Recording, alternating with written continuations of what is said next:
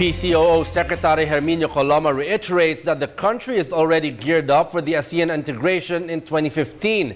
Coloma added the ASEAN integration will bring the Philippines to greater heights. More from Sweden, Velado.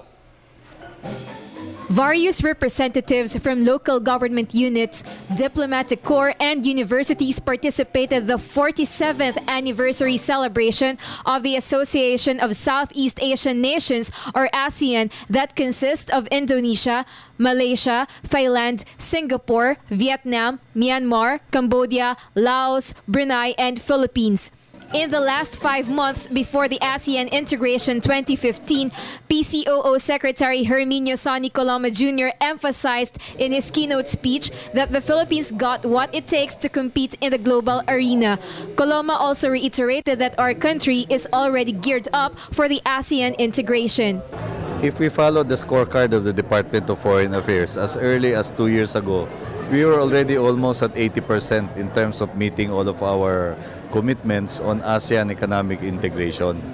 The PCOO Secretary stated that the Aquino administration continues to find ways to promote awareness of one ASEAN community to Filipinos. In all the three pillars, not just economic but political security as well as socio-cultural, the Philippines is well poised to take its place and to be very competitive and very active in promoting ASEAN economic integration.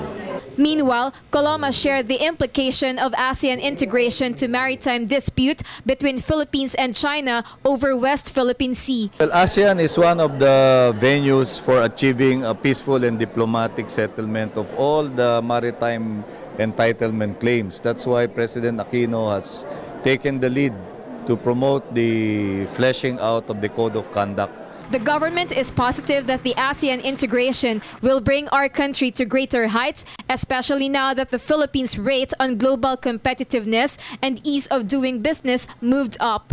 For People's Television, this is Sweden, Velado.